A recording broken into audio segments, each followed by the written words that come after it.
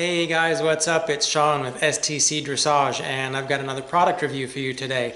Today we're going to be looking at the Thinline Monoflap Girth. And just as a quick disclaimer, I am not currently sponsored by Thinline, but I am sponsored by the Dressage Pony Store, which is where you can pick up this girth if you'd like to, and more on that later.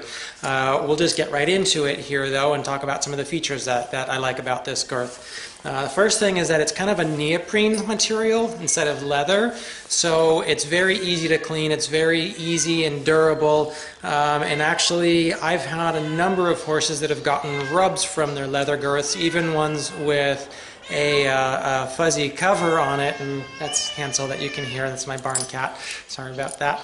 At any rate, like I said, you don't really get the rubs, or at least I haven't gotten the rubs that other girths can leave even with a fleece cover on them. So I really like that about this girth. Because it's a neoprene though, you want to be really careful not to use any kind of a cleaning material on it. I had the mistake of that happening once. I think it was saddle soap, I'm not sure exactly what was used. At any rate, it really degrades the neoprene rubber on here. So just a damp rag, or even just dunk it under the faucet and wash it off and dry it, and that's all you need to do. So very easy to keep clean, but you do need to be careful not to get any oils or cleaning products on it. So just a little disclaimer there.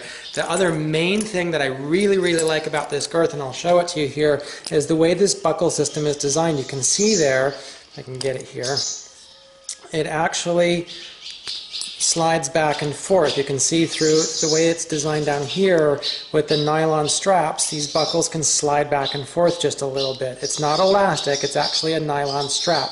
But what that actually does is allows the pressure on both buckles to always be even. Where you find with a lot of other girths where they're a fixed strap, even if they've got elastic, depending on how the straps on your saddle sit, frequently you'll see that one, either the front or the back billet has a little bit more tension than the other one does, just based on how the holes line up, how the billets stretch, that sort of a thing. The way this is designed, no matter what, no matter where your billets are set, no matter how much they might stretch, this self-adjusting feature on it always makes sure that you've got even pressure on the front and the back billet and keeps your saddle really nice and level. And that's probably the biggest thing I really like about this girth. If you'd like to go ahead and purchase it, you can go ahead and get it from the Dressage Pony Store.